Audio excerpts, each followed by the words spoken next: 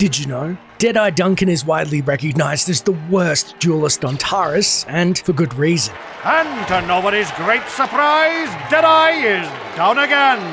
However, in cut content, he is revealed to escape to Manan from Taris' planetary bombing, but how?